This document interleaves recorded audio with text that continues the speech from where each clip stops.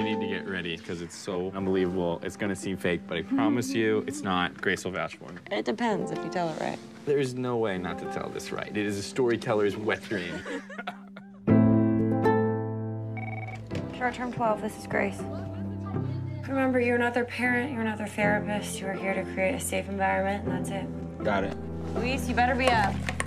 So as I was gonna be. Community meeting is now in session. Slow this down a little bit. Yeah. Y'all ain't got no rhythm, man. Mace, I love you like a brother, but I gotta say that when it come to being discreet, you're a disgrace. I mean, he think we all don't know about him and Grace on the low, undercover trying to date. I don't know what you're talking about. Why are you so nice to me? Well, it's easy. You are the weirdest, most beautiful person that I've ever met.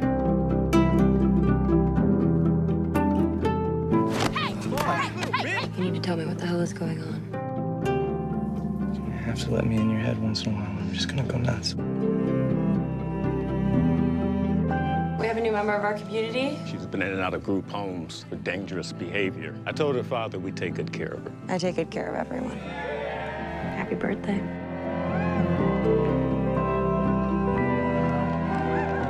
I really think we need to talk through some of this stuff tonight. All right, now. I just need to work. Jaden, come on, please, just open the door. Grace, that's my cupcake. I am on the floor every day with those kids, and last night, that girl sat next to me, and she cried, and she tried to tell me the only way that she knew how. Grace, it's not your job to interpret tears. I've been waiting for 3 years for you to just once take the advice that you give your kids every 5 minutes and learn to talk about what's going on inside your head. So let's all lift our glasses to our king and queen. Everything good in my life is because of you. You know we can do this, right? Another one of those films that was so incredibly worthwhile. Do you want to just talk for a moment about what it took to get that film made? Sure. Thank you, Declan, and nice to see you. And thank you, Matthew C. Matthew is also an Altman producer. I trained under him. Not really kidding. And thank you guys really for coming, and thank you for staying. So yeah, it is a miracle that any movie gets made, and one of the things I used to say in the Altman days was you have to get the cash and the cast and the calendar to line up. So those 3 C's, and it's really hard to do. It's maddening work. You get a little bit of a commitment from a cast member, you try to get a little bit of money. Can you get the calendar to fit, and can you get all of those pieces to sort of square? And with a film like this, it's a little different. The algorithm is maybe a little different because for a few reasons. One is I love these actors so much, and I hope you guys love them as much as I do. And yes, thank you. They're so gifted, and those kids are so gifted, but none of them are namey names. I mean, Brie Larson is known in the industry. John Gallagher Jr., who plays Mason, is known in the industry both for Broadway, where he's won a Tony Award, and because he's on the Newsroom now, Aaron Sorkin's show on HBO. So there's a lot of esteem for those guys, but it's not the kind of cast you usually have to put together to make the financing work. And partly, we were able to do that trick on this movie because a little bit because the stars aligned. And here's how they aligned. If this is boring, I'm not kidding, like just wave a hand and I'm gonna go on to the next question. But so I'm part of a company called Animal Kingdom, and we were a brand new enterprise in July of 2012. And we read this script, all of us, and all fell in love with it and thought, like, we just love this material so much, we have to find a way to make this movie. The only way to make it was pretty cheaply, because on the face of it, as much as it's, I think, and it's been so happily received, it's been so well reviewed, even though we were responding to the same quality in the writing that the reviews have sort of happily borne out. On the face of it, it's not commercial. You know, you've got a tough subject matter. It's set in a foster care facility. Everybody in it is sort of 25 and under, with the exception of the bad guy, in a way, Jack, who runs that facility. So there was kind of no way to cast. I mean, not that there aren't namey names who are 25 and under, of course there are, but it almost would have been wrong for this movie. One of the things I think that's wonderful about this cast is even though you might recognize John, you might recognize Bree, and Bree rightly has been celebrated over the last 9 months or so, both for this film, for Don John's Addiction, Joseph Gordon-Levitt's film in which she has a part, for The Spectacular Now in which she has a part. So she's sort of been queen of the last 4 months in a way. But you lose yourself in the movie so much more easily, I think, because you don't know who these actors are. It's just a different experience. And because so many of the cast are really kids, they're 18 and under, that became the matrix for this movie. And that was liberating because, as you well know, the game you're usually forced to play is, can I get this star or that star to commit, even before I'm financed, so that I can finance the movie against their commitment, and then again try to get it all to fit in the same sort of 5 weeks or 4 weeks on the calendar. So that made this film a little bit simpler to put together, and the other thing that made it simpler to put together was the faith of our financier, who didn't need those names. And again, it's an intricate algorithm that fails as often as it succeeds, where you know if you have actor X and actress Y, your foreign sales are going to be Z, and therefore you can make the movie for Z minus 10, and you might come out okay.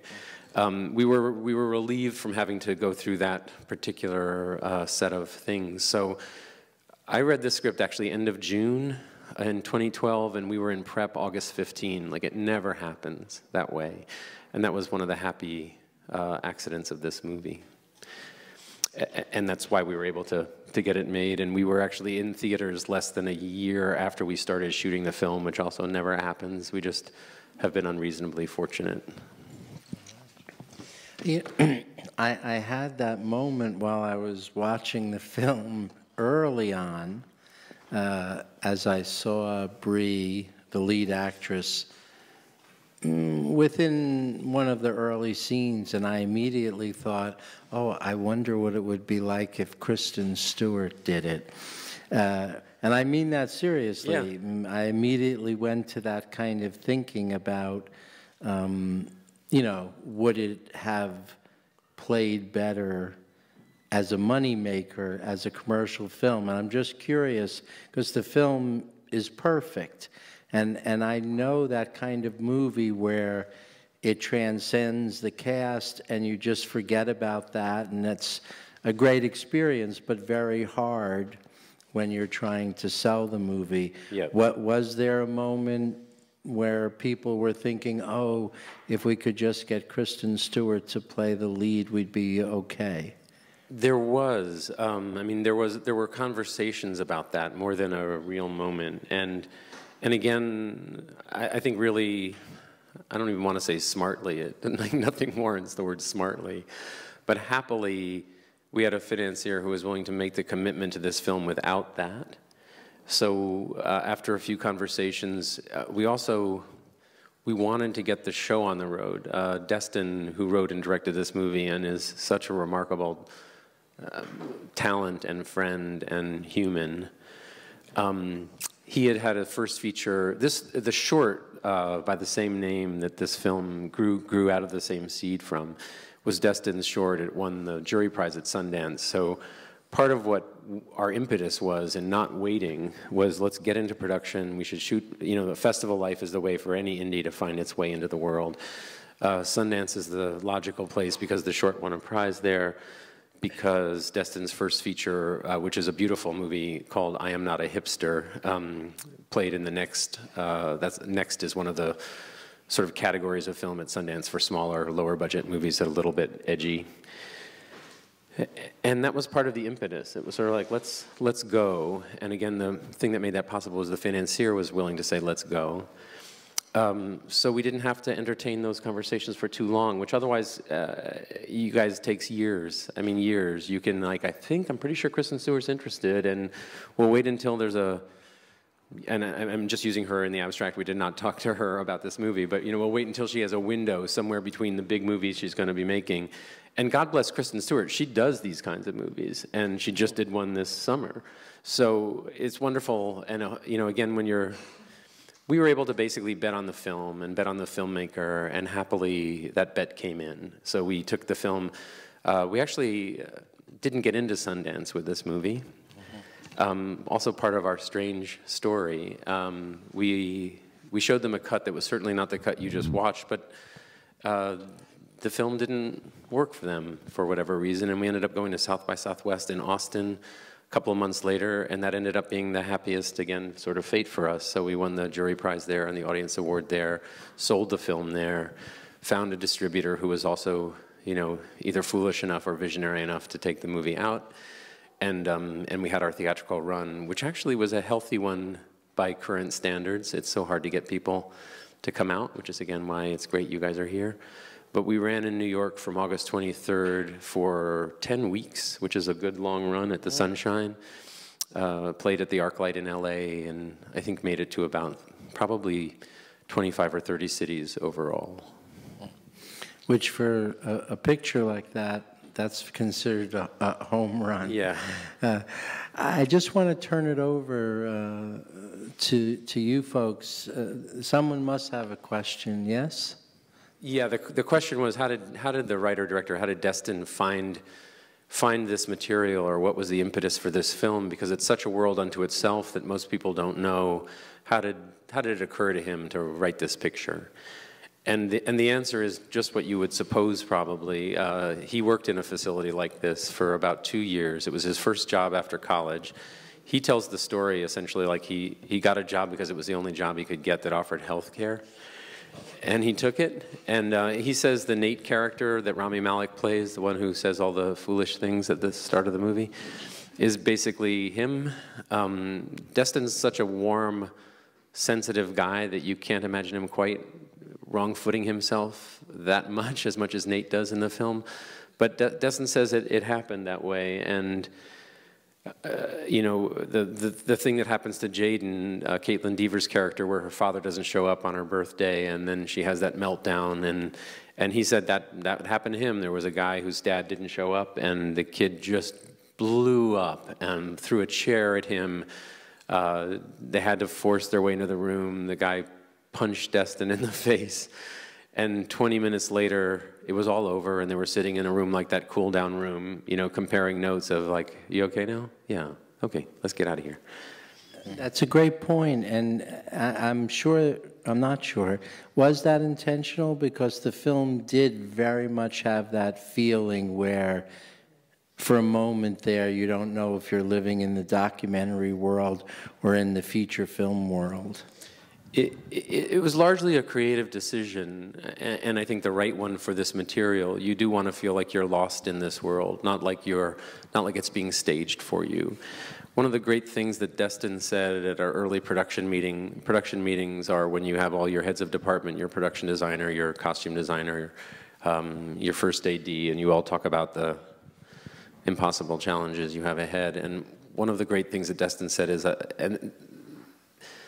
relatively early, was, I'd love to make this film so that it looks like none of our fingerprints are on it. And I think largely that worked really beautifully for the movie. I mean, and to be fair, part of it's also financial, it's economic. We had to make this film inexpensively. It's cheaper and faster to shoot handheld, and that's what gives it that verite doc look. And again, to me, one of the lovely things about the movie is the way it uses those rhythms. It's easy to get vertigo or get a little bit dizzy when that camera keeps moving, and I love our DP was also our A-camera operator, meaning he's literally got it on his shoulder, right? He's shooting it.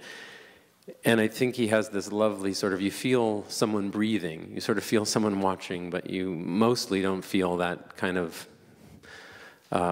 windshield wiper thing going on.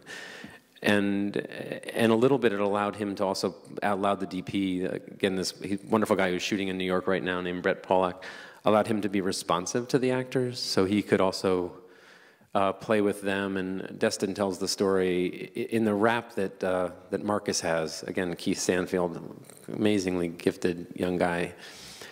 In that rap, Destin just let Brett shoot it, and he gets kind of unreasonably close to him almost, and you're just sort of looking at pieces of his face, and it adds to that intimacy. It was just an intuitive decision that ended up being the one we kept in the cut. There's another much more standard shot of it where he stays back.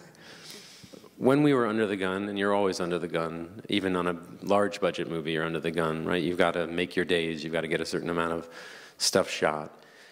One of his, I think it was a Zen poem to himself, but it was also one that he followed, was, all I got to do is get my actors. Like, all I need to do, basically, like, all I need to do is make room and time for the actors. Everything else should be secondary, and I think he made that the priority, which, good decision. The location question is the easy one. It was a former foster care facility, and it was about 40 minutes north of Los Angeles. It was actually up in the Angeles forest. The county had sold it, I'm not sure how many years before we were there, but 4 or 5 years earlier. It had been taken over by a Korean Christian church.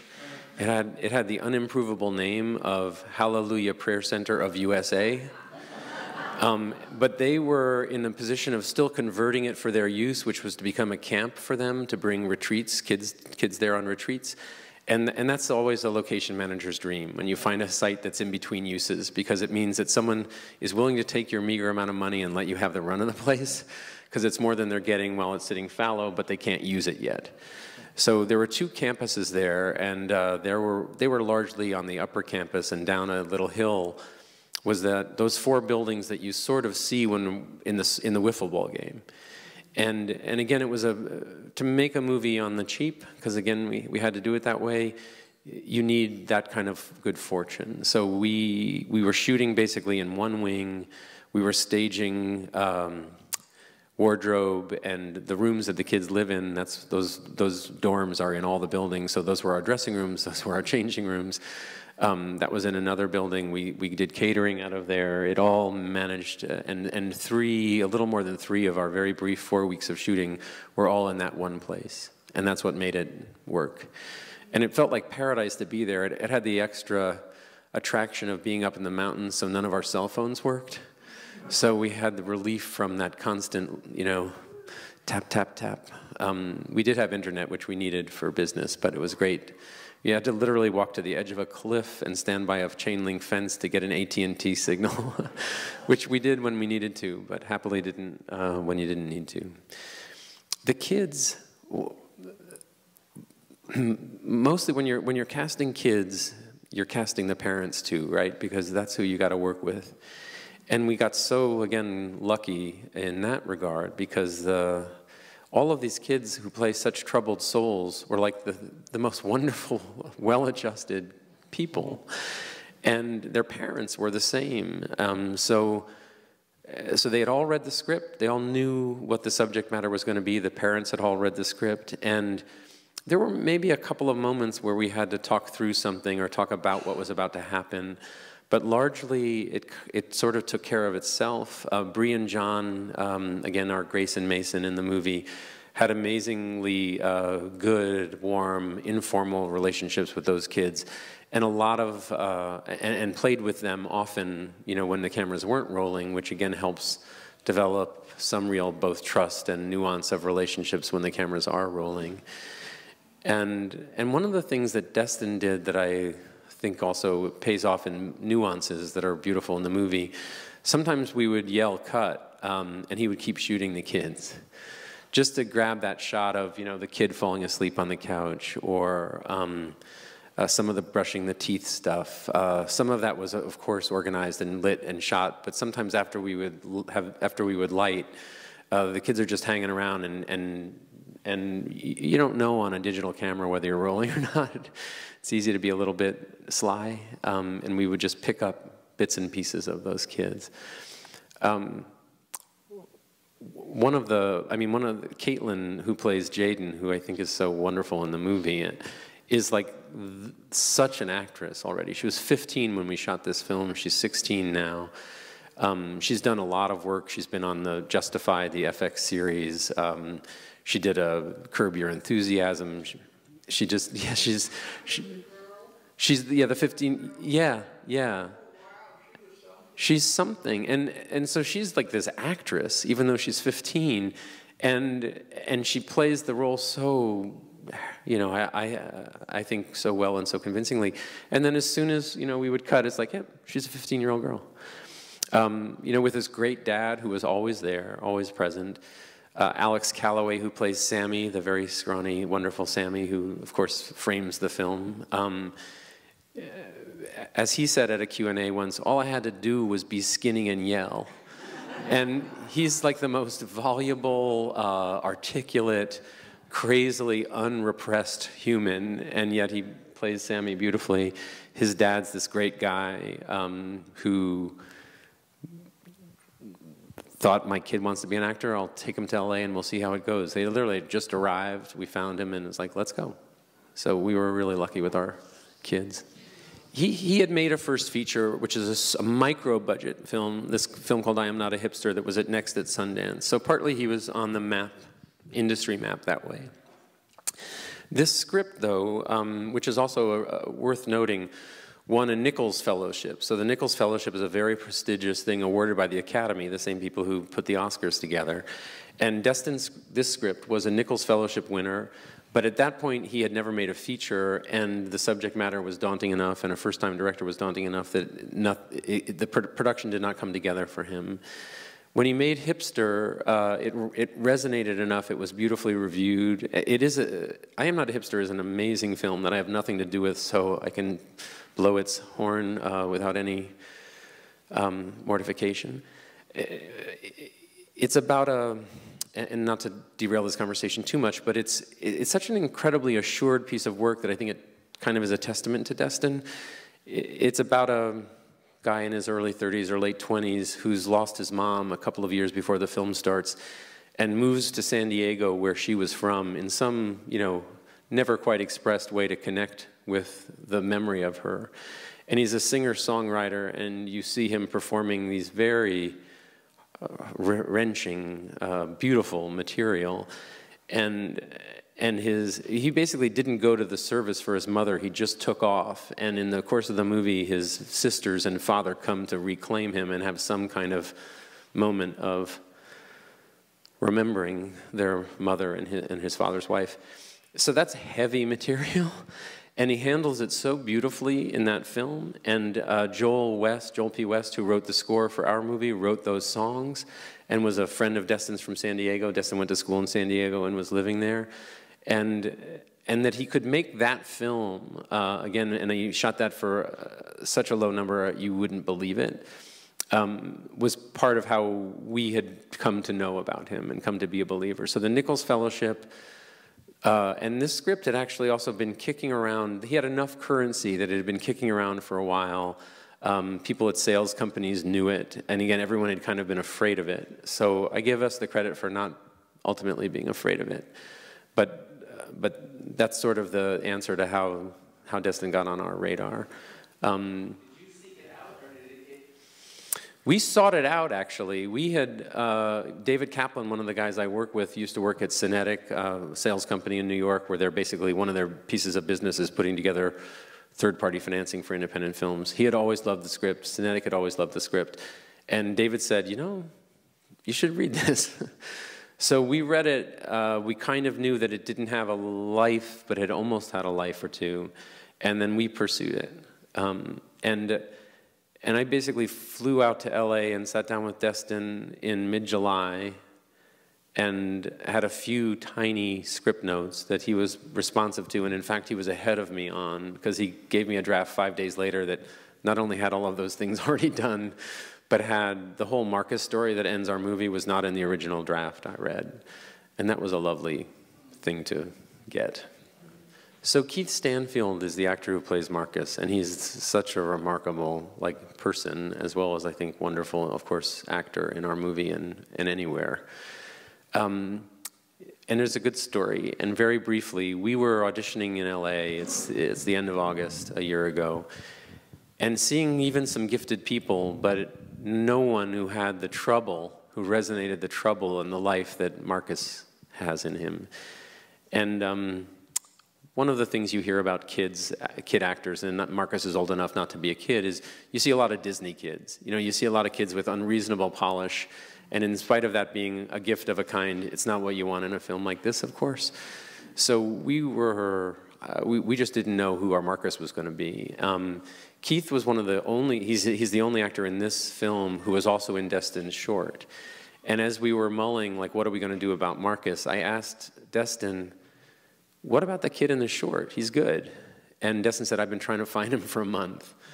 And he doesn't have a cell phone. He hasn't answered any emails I've sent, and I just don't know where to find him. And about 4 days later, Keith answered an email. And as he said, I don't get very many of them. I only check my emails once a month. And he was living in Victorville with his mom, about 2 hours outside of LA. He and Destin love each other, like they have a real connection. They really know each other well, and they, again, had made the short in 2008. Keith drove himself into LA. In Destin's apartment, Destin taped him doing the rap and doing another scene, and sent us the video link, and it was all over. It was like done. And I rightly said, like, our film just got twice as good. This actor is so wonderful. Keith now has representation, so hopefully Keith will keep working. And he's also a really unusually smart, creative guy. And if you want to be entertained, look at his IMDb page and read his bio, which he wrote, which is entirely false, but endlessly entertaining. Destin has a project. We started talking even when we were cutting about, what's your next film, buddy? Because I think he's so gifted, and I loved working with him. And he had a project that I loved the sound of, and he said, I want to write this movie for my mom. So it's already kind of like, oh, how can I say no? And his mom, he's one of 6 kids. He grew up in Hawaii, working class kid. His summer job was cutting pineapples in the field. And his mom, he said his mom was a hippie, and with each child she got increasingly conservative, because that's what happens. And then in the course of about 18 months, suddenly every kid had left, you know, either left Hawaii or left the nest. And his mother started to reclaim her identity in ways that were shocking to the children.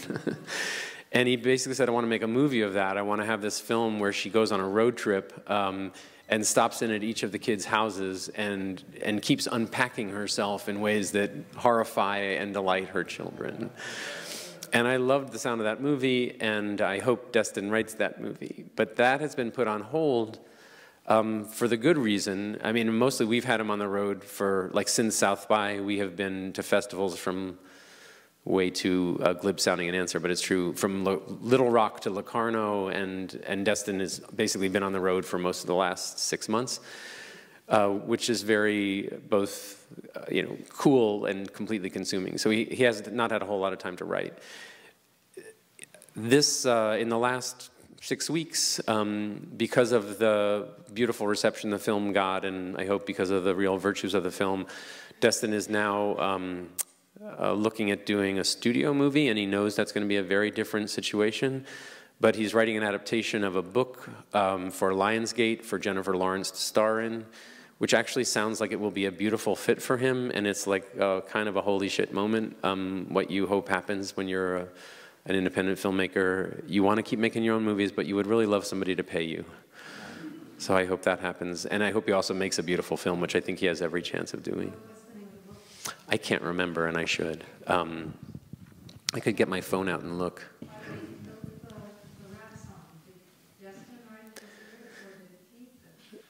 They have a funny answer. So Destin wrote a version, and Keith, with a real twinkle in his eye, said, yeah, he wrote a version, but I sharpened it up. So Keith made it his own, but Destin's version in the script is beautiful, but Keith gave it a few more teeth. Yeah, thank you. And Keith obviously also gave it all of that heart. The song that plays over the end credits in the film also has a great story. So Keith, we didn't have any music for the end crawl, and Keith came in to do ADR. Do you guys know what ADR is? Where you basically come in and record lines that for either technical reasons or sometimes performance reasons need to be re-recorded. And Keith came in and did ADR, which wasn't a lot, a few lines, and Destin said, you know, while you're here, would you go out and write something and then come back and we'll record it and maybe we can use it in the film? So Keith went away for 2 hours, came back with that rap fully written, laid down that rap, and then we got this crazy guy to mix it with that music, and that's the music that's over the end titles in the movie. Such a beautiful indie. I mean, it's great. Thank you very much. And can I just ask, because I'm curious, how many days did you shoot for? 20 days. How many? 20. 4 weeks. 20. 20 days. Wonderful. Thank you all very much. Thank Josh you guys so much for Astrachan. coming.